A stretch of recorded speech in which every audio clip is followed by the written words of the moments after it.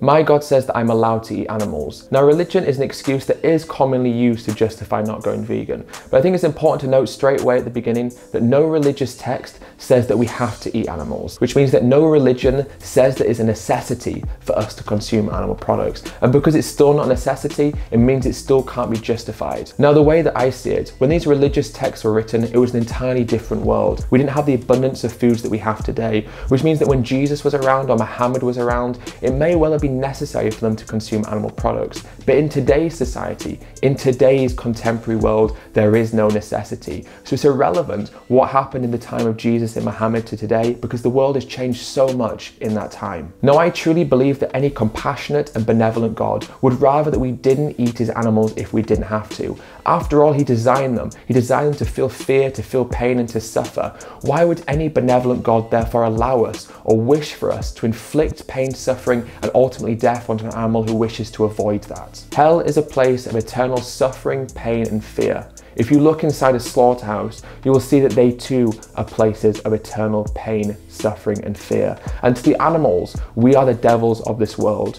We are the ones causing that pain, suffering, and fear upon them, but they've done nothing to deserve it. They are taken to these literal hells for no necessary reason whatsoever. And no God would look at the actions and look at the things that we do to animals and believe that they were acceptable. Another big issue with the religion argument is that religion is a personal choice. It's a belief. And when people use their beliefs to justify taking the life of an animal or inflicting unnecessary pain and suffering upon another living being, that becomes incredibly disingenuous. Now, the thing is, if we morally justify taking the life of an animal because someone's subjective interpretation of the Bible or religious text tells them that's acceptable, then by that same logic, it must also be morally justifiable to treat a woman or a gay person as someone who should be oppressed, because people's subjective interpretations of religious texts allow them to come to that conclusion. You see, if we morally justify one action by pointing at the Bible or a religious text, we therefore morally justify any subjective interpretation of those religious texts. Now, let's look at this on a larger scale. Raising and killing animals is destroying our planet. In fact, animal agriculture is the #1 cause of climate change. It's causing huge amounts of rainforest destruction, of species extinction, of oceanic dead zones, and almost every environmental calamity that we are currently facing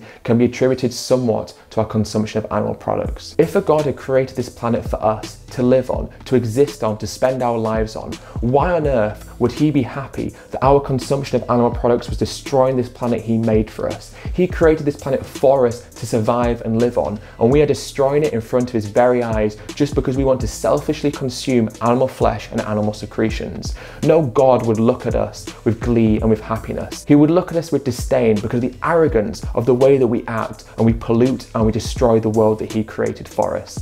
Think of it this way. If you created something for your friend, let's say a table, and as soon as you gave it to them, they destroyed that table right in front of you, how would you feel about that? You'd be angry, you'd be upset, you'd be frustrated. Well, that's what's happening to God. He created this planet for us, and right in front of him, we're destroying it. We're destroying the creation that he built for us. What else could we possibly expect God to feel other than anger, frustration, and despair? Because we're destroying the world that he created for us, and we're destroying all the creations and all the animals that he also created to exist with us, not for us. We're also going against the actions of God by taking things that he didn't design for us. Now, a cow's milk was designed for a baby calf. God created cow's milk for a baby calf.